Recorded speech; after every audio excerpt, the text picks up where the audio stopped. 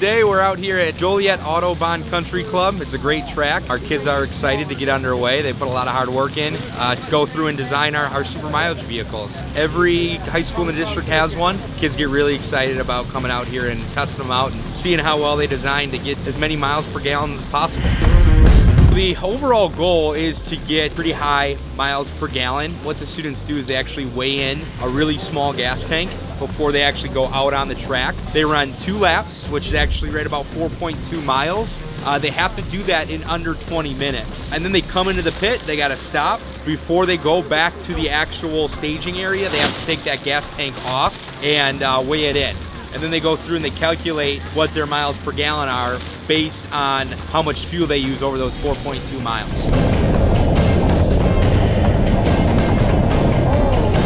When kids come through and they get their 2 laps in, the driver really communicates with the rest of the team, you know, what was working, what went well, what didn't so much. It flowed up.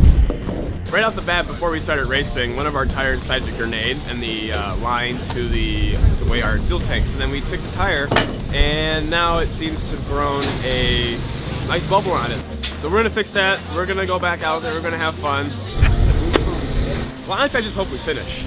I mean, that is the main thing, is I hope we finish. I hope we don't break anything. I mean, right now our rear sprocket's falling off. I'm not gonna touch that because I'm just gonna break it more. So I'm gonna leave it alone and hope it stays on. But yeah, no, this is just a fun way to build something and hope for the best. It's really neat to see the kids kind of work on that. I don't really do much once we're here, it's all them. None of the advisors do. We're doing other stuff, helping out with the race, making sure it's going off. It's very student driven, student focused, like everything we kind of do. Maybe, maybe not. It's been great, except obviously we've had a hiccup where I kind of left Ethan stranded by forgetting to plug in the gas line on the car. The car we have now is a 2.0 version, so like a better version of last year's car, and we took like 3-4 months making it better.